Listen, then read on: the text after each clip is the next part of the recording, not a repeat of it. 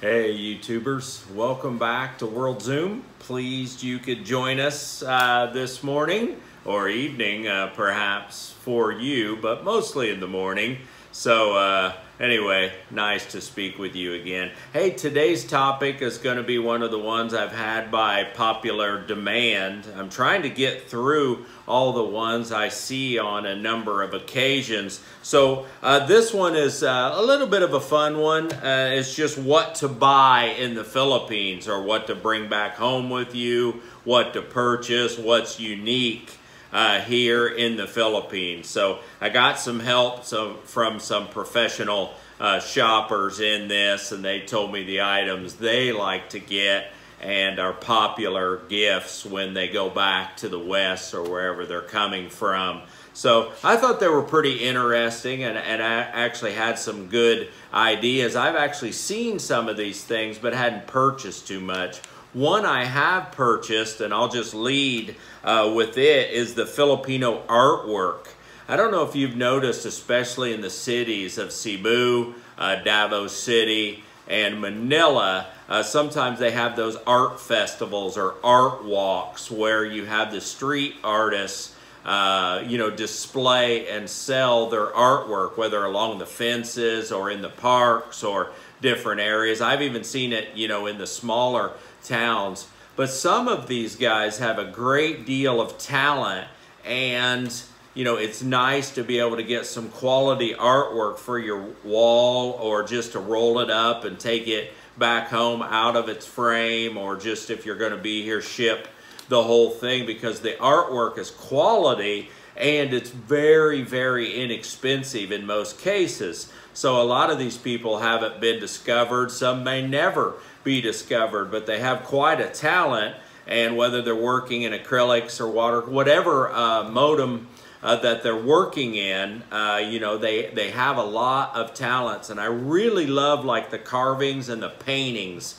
more than anything. So if I could recommend, you can check on Facebook, the marketplace, and see when some of these fairs are, and when some of the art in the park and things like that are available to you to get in the cities, and even flea markets when you're walking through, in those type of markets. In one section you can have clothes and tennis shoes and shorts, another you can have seafood, another, you'll have your fruits and vegetables, and still another section could have knickknacks and arts and crafts. And some of them are talented, and you can buy them for pennies on the dollar. So I'll lead with that as a recommendation, because, I think those items are pretty nice. Forgive me if I say this wrong, but banig is how it was told to me. It's the woven mats that has all those symbols and the geometric shapes that you'll see a lot in Mindanao, certainly in Leyte, but they're really all over the Philippines. They're made of palm or whatever fibers the natives of the province have available at that time, but they're quite colorful. They're quite inexpensive. They travel well, so you can get it, into a small space. And, I'm fascinated with the craftsmanship. It's similar, of course, to the Filipino artwork, because it is artwork and it's also Filipino, but it's a different style. And I'll talk a moment about the carvings and the chests that they have too. But I don't think you can go wrong with that gift. You can get it in your luggage, you can get it in your carry-on, or you can send it back. And it's decidedly Southeast Asian type of flair, almost like a Jamaican or Caribbean island type of flair that you have on these woven mats. But they seem to be very popular gifts, and they're inexpensive and in abundance here if you go to the right area to find it. I don't know about how your families are, your grandkids, your kids, nieces and nephews, whatever it might be, even your parents in some cases. But all of my family loves currency. They love, and the coins. They love when I go to the place, whatever place I'm going to, they want to have the samples of each one of the notes and the coins that are available in that country, just to have it, you know, and display it or have it in a book. So if you can find the $20, and you know, of course you can, the 20, the 50, the 100, 200, 500, and 1,000 peso notes, and just find some crisp, nice ones if you can, and then go back and find the 1 peso, 5 peso, 10 peso, and the 20 peso coins. I think those 20 peso coins look really cool, you know, with that ridge, silver ridge around them, and then the gold in the center. I just think they really look like a high quality type of coin, and really I think would be collectible. So anyway, I'll gather up several sets of these when I travel, whether it's Thai baht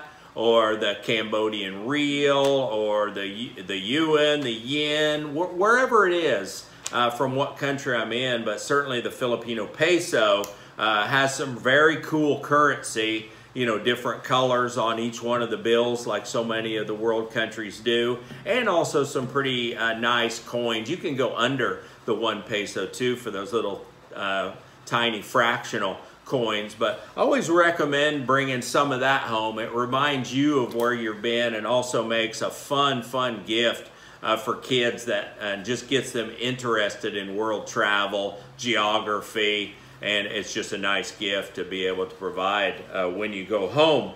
Next is the abaca baskets. I'm sure you've seen these. I didn't know the name of them, obviously. The fiber comes from a banana, and you know, they're baskets. They're not expensive. They're durable. You can see a lot of the Filipinos, they'll bring these baskets when they come to the market. So when they're sorting and buying their fruits and vegetables, you know, they're having already a pretty cool item right there in their arms, and they're actually, because they're durable, they're putting their items, you know, in there as sort of like a carrying bag to come to the market. But just in and of themselves, I think those things are pretty cool. So just sort of a nice gift, you know, without packing it up. I mean, yeah, I'm sure the foreigners bring those to the market and also use those along with other type of bags. It's a good idea to bring something along to put all those things in. But just having those abaca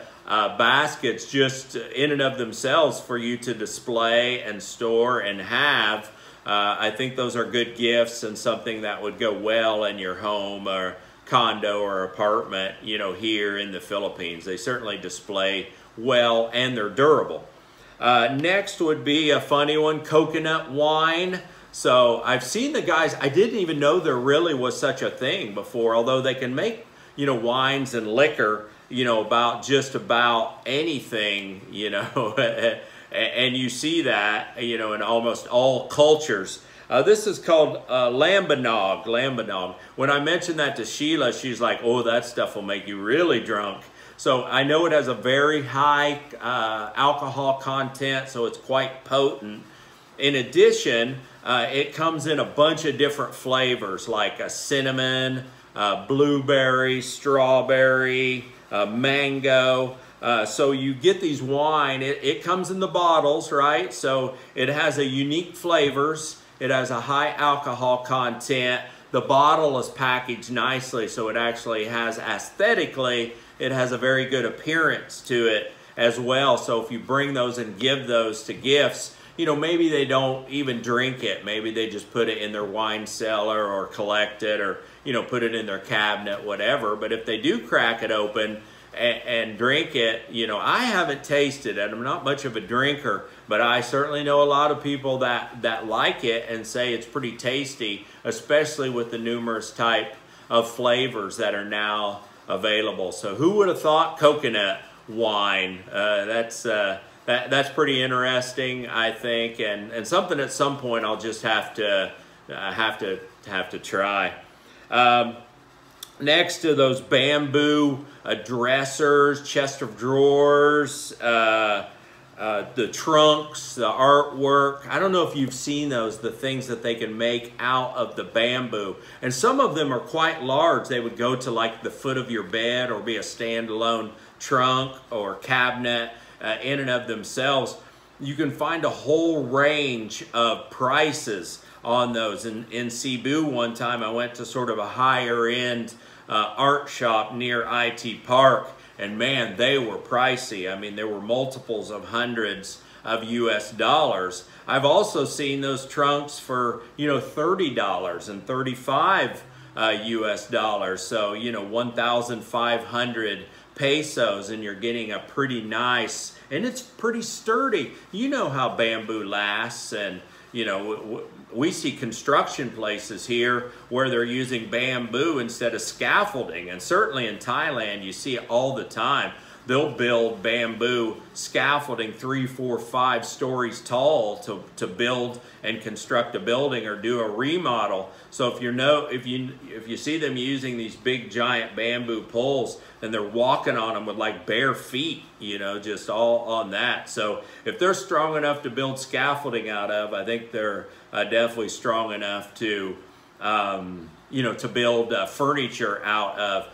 And the skill set, and I just can't imagine looking at a bamboo and knowing I have to separate that. I like the darker colors, especially if you've seen those, but the intricate designs that they carve and put in this bamboo, so you get a piece of furniture that's going to last, you know, forever really, and has a story. The only other places I've really seen that quality of work is in like Indonesia and Malaysia. And if you guys have been to those places, you might have seen this type of artwork that they have in their wood type objects, or in this case, the bamboo objects. There's a whole different set of talents in wood carving that they do here. But they do look similar to what I've seen in Indonesia. It's just here there's so much less than what you pay in Bali or Jakarta or some of the areas that are there in Indonesia. So get a couple of those. Admittedly, they're difficult to travel and to send, but if you're going to be here for a period of time and you get a nice piece of art like that for your house inexpensively, you know, why not? I like to have those things in the house. Next is seashells.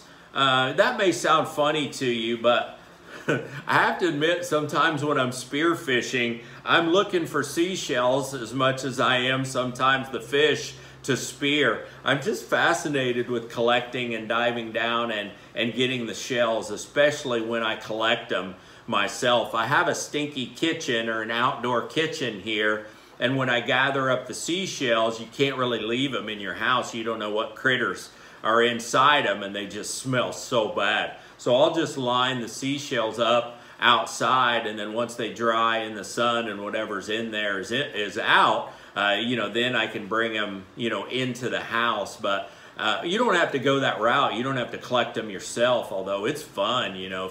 If I leave Dumaguete and go across on the ferry, which is like 20 minutes to Cebu, to the island, man, if you walk along those resorts or those areas or just dive in that water, there's like some of the best seashells. And I know there's tons of places in the Philippines that are known for the beautiful shells, but also in stores. I was talking more about not gathering them, but actually going in and buying them. But they make lamps out of them. They have the big, like I call the conchs, if you remember the Key West conchs, and some of those shells that you can hold up to your ear and still hear the sound of the surf, you know, fun things like that. But there's also just like the roller shells and some of the smaller shells. I don't know all the titles of them and all the names of them, but I do know I like to walk the beaches and collect them. And if I can find some beautiful ones, you know, in the stores that they've turned into other things, I also find those, you know, quite attractive. And you know, I don't know, I like to look at the shells. If you can have 2 or 3, they're sort of like plants to me. If you can put a couple in your house and it brings back memories of where you got it or where you purchased it, it just has sort of that ocean type feel. So even if you're in the middle of America, you know, 1,500 miles from any salt water, you know, you can still have these shells to be able to look at because you packed them and brought them home.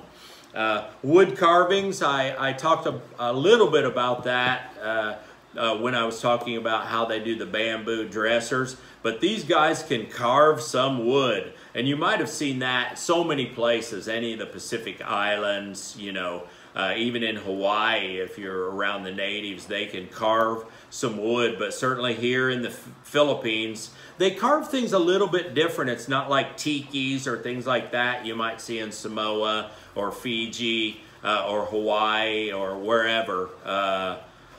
But these are more like carvings of utensils sometimes, bowls, plates, almost like a whole dinner type set where you have the plate, you have the knife, the fork, and the spoon.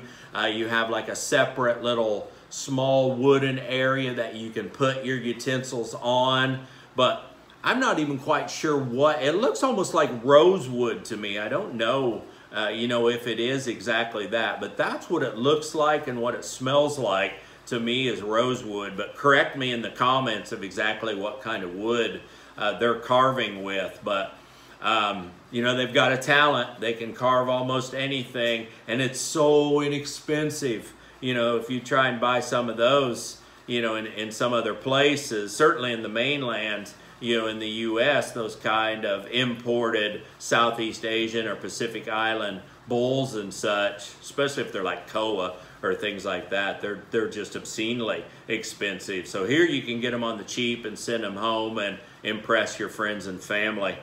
Next to last is pearls. You know, certainly this area is known for the South Sea pearls. They have a interesting sort of like a golden tint, if you've noticed. Like, I came from Dubai, which was sort of founded on the pearl industry, but these pearls look different. The oysters themselves look different, and the pearls look different. So you can buy, I don't know the different qualities, I can't tell. And I'm not talking about the pearls you buy from the vendors down on the boulevard that, you know, look completely plastic and probably are plastic. Maybe they really are. They always light them and whatever that's supposed to do. But I'm talking about, you know, maybe buy, you know, a couple, you know, pearl earrings or a pearl bracelet or even a necklace from there. I just like the golden tint. There's not, these type of pearls that are here, I really haven't seen anywhere else. I haven't traveled that much in Korea. I mean, I've been to Seoul and Jeju Island and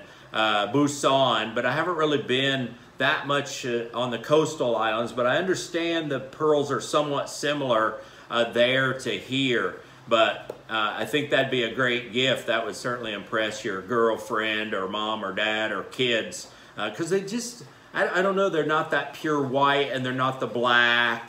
They're not the pewter. They just are like the white with like that golden tinge fringe around it. I think they're quite attractive and quite beautiful.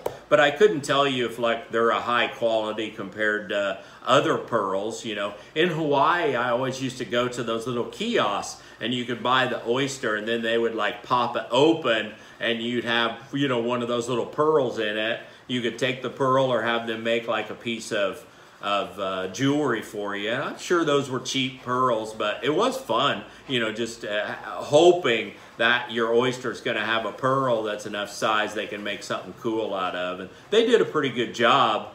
I know that's very touristy, but, you know, I was a tourist, so it was fun.